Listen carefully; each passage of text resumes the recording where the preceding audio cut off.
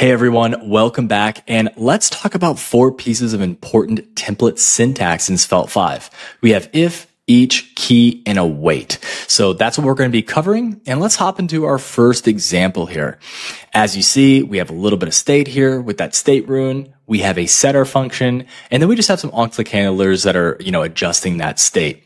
We are going to be using if blocks. Okay. Now this is going to open with a hashtag, but then for else if and else we have that colon. So something to keep in mind. And then we're going to close this if block with a slash. So, just don't get that confused with this hashtag up here when we open it. And so, yeah, of course, we just have an expression. It's nothing crazy, very simple to understand.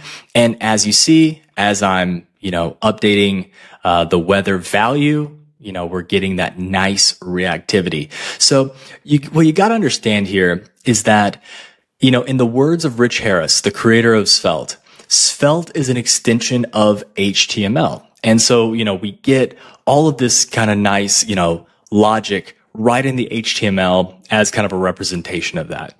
So that's a little kind of an example of each blocks.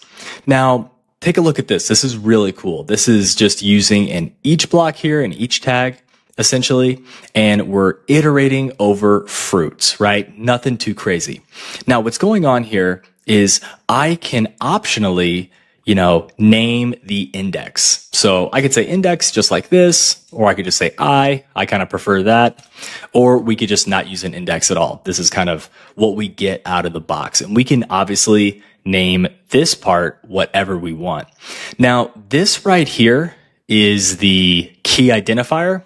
So, that's really going to kind of help Svelte in a sense with re-rendering and just kind of making those DOM changes a little more efficient, but you don't necessarily need to add this. So, it's good practice, but just know it's not an absolute requirement. So just kind of keep that in mind.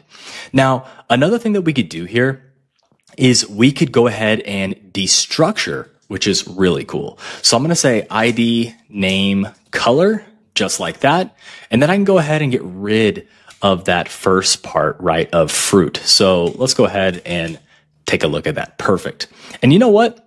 I am also going to add an index just to kind of get that on the board for you.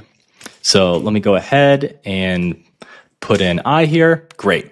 And as you see, the index is truly working. Okay, so that's just kind of like each blocks and things like that. So, all right, this is really cool. And essentially what we're doing here is we're kind of just like simulating a request or, simulating, creating a promise in a sense. And when we use await, this is a great way to rely on promises to direct our UI. So let me go ahead and just refresh this page here. Okay. And you're going to see we have loading, and then it's going to give us a completely different message, which is defined right here once this is resolved. So this is a really, really cool technique and a really cool piece of syntax. And as you see, it's following the naming conventions of those methods that we have on promises. So, kind of like the .then, .catch. Well, we get that in this template syntax, which is super cool. So, something to consider. If you have a kind of an outstanding promise and you want that to direct your UI, these blocks may be a good choice for that. So something to consider. Now, the last thing we're going to be talking about here is key blocks or key tags in a sense.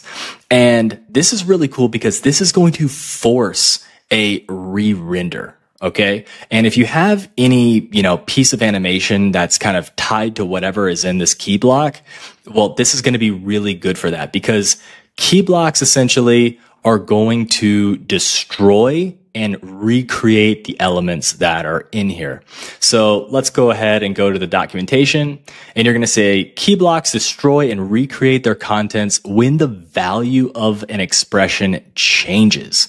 And they give a really good recommendation of adding a transition. And if you haven't ever worked with the transitions in Svelte, it is incredible. Everyone loves the transitions. You have a ton of, control over them, which is fantastic. So, Svelte really did us right with transitions. And so, that's something that they suggest, if that's something you want to include in your application. And overall, these can be really, really handy, and especially when like managing local state. So I hope those helped. If it did, go ahead and give us a thumbs up, and I will see you in the next one.